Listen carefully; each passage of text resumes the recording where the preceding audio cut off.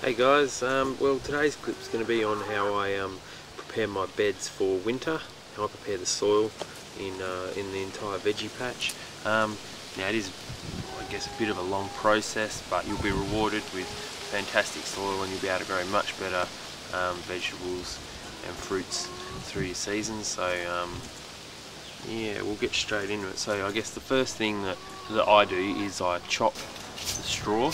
So I have like the mulch across the top of the beds. I just get a shovel and I sort of chop through that, and that sort of just makes it a lot easier to turn it in, but it also like sort of helps it get deeper down into the soil. So then yeah, the next step is then I turn the soil, just to making sure that I get really nice and deep down, and just sort of give it a good mix, I guess. Then I give it just a very quick rake, just to even things out again and sort of make sure it's blended through nicely. Then the next thing I do is pretty much inspect the soil. So get down and get a handful and have a look.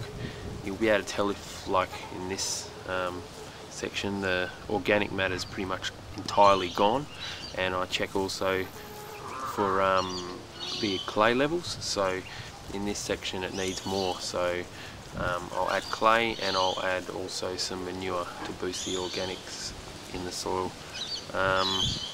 So the first thing I do is then add the clay. So here I've just looked at the soil and roughly worked out it needs about a bucket, I think. So I'll just evenly spread that nicely across the top of the bed.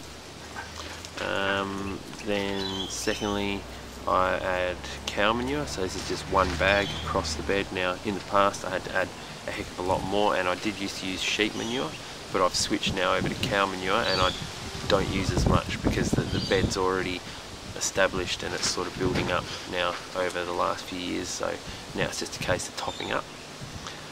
So yeah, add that evenly across the bed. Then the next step is to rake that all in nice and deep. So get your rake out, make sure you dig it right through with your existing soil, make sure it's all nice and even.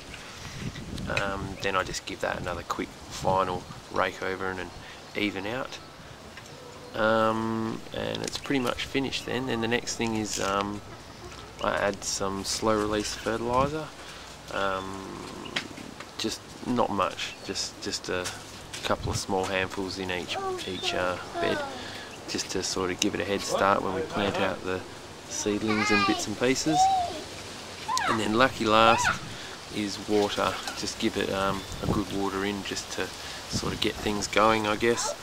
And then yeah, pretty much from there it's just repeating the process over the entire vegetable patch.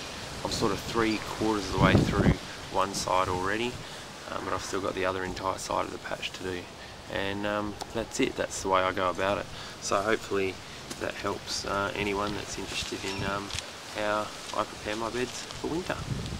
See you later, guys.